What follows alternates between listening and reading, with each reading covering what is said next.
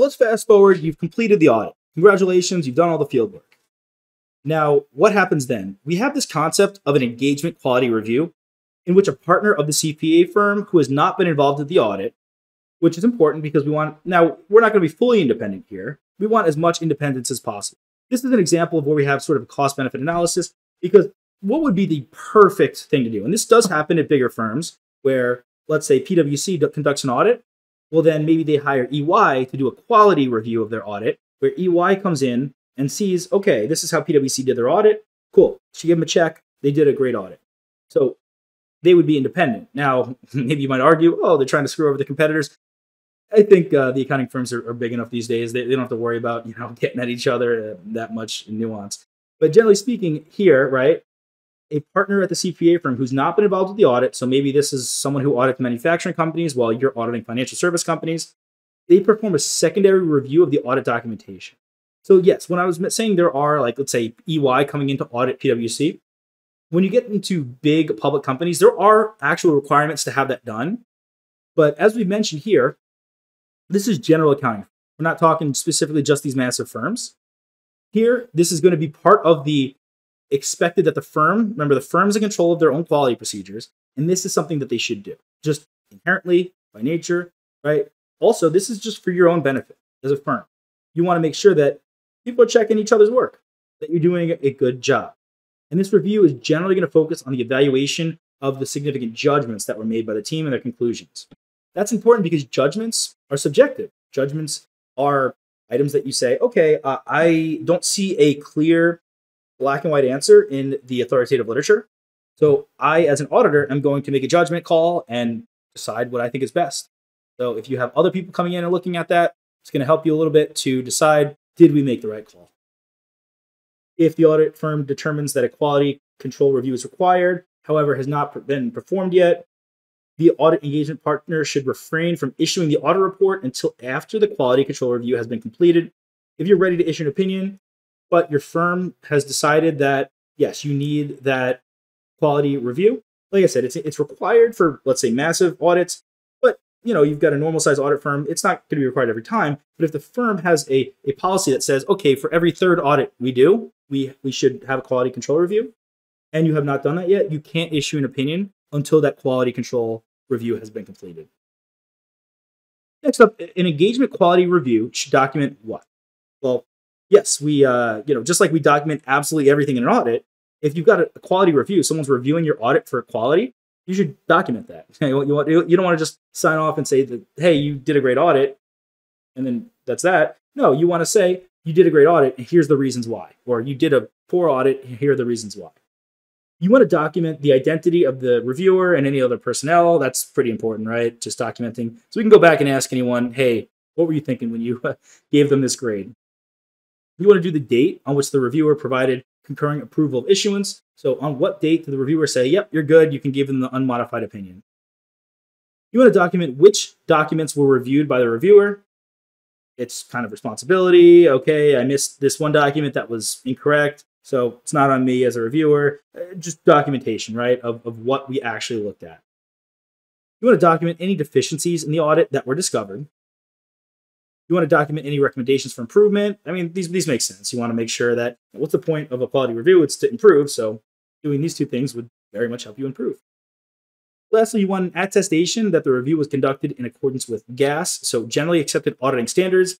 Have policies and procedures in line to ensure that you are properly engaging in this quality review.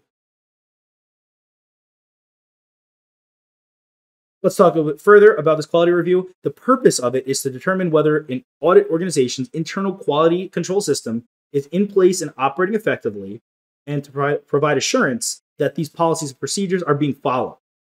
Great, wonderful, right? It's the firm's job to establish an environment of quality control. But if they're not doing that, then what's the point? It's kind of like with internal controls. You can, and if you haven't seen it yet, SOC 1 and SOC 2, Type 1 and Type 2 reports. The SOC 1 Type 1 report says, okay, internal controls, they were designed and implemented properly, but it doesn't assess if they were actually being followed. If they're actually operating effectively, Type 2 report actually does assess that. So this is kind of like a Type 2 report. It's saying, yes, you designed and implemented the procedures properly. Despite that, are they still working properly? That's what we're looking at here. The objective of the engagement quality reviewer is to perform an evaluation of the significant judgments. We saw that. I want to make that point again. Pretty important there. And the related conclusions reached in forming the overall conclusion, which is unmodified opinion, a qualified opinion on the engagement, and in preparing the engagement report, if a report is to be issued in order to determine whether to provide concurring approval of issuance. We see this term again. Do we concur? Do you agree that we should issue this report, that we should issue this opinion? Yes or no. That's up for the particular engagement.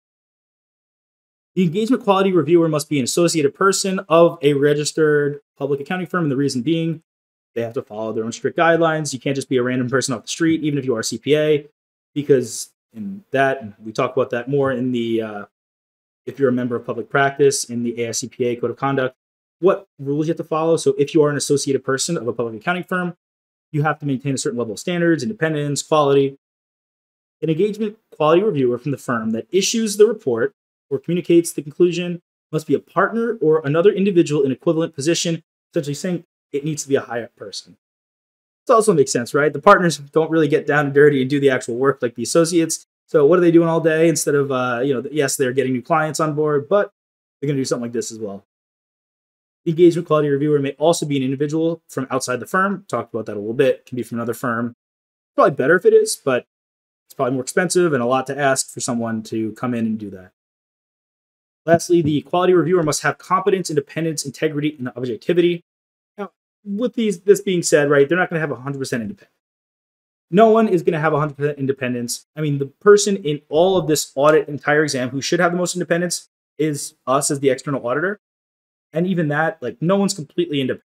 I mean, sorry, hot take here. No one's completely independent. Yes, sorry, if the AICPA is listening, and per the guidelines, you need 100% independence. Yes, but so I'm saying, you might be doing a quality review. You might have a 50-person firm, and you know the partner who did the audit, right? So you're not going to be completely independent, but you need to do your absolute best to be as independent as possible. That's the take here. Hey there! Are you ready to not only pass your CPA exams, but truly understand and enjoy the material while studying? I know it seems impossible, right? Especially to enjoy the material? We'll do it together. Tap into the power of CPA.examprep.ai, where we've got personalized quizzes, multiple choice questions, memorization guides, flashcards, simulations, all tailored to your learning. Our adaptive study planning puts you on the fastest path to success and lifts you back up if you fall behind. Avoid wasting your precious time and money attempting an exam with a low chance of passing, because who wants that? We want to get you through this process as quick as possible. Our exam readiness prediction lets you walk in with confidence, knowing that you're prepared for success on exam day. Thankfully, there's no payment method needed to get started, so why don't you come join us? Visit cpa.examprep.ai and let's achieve your exam success together.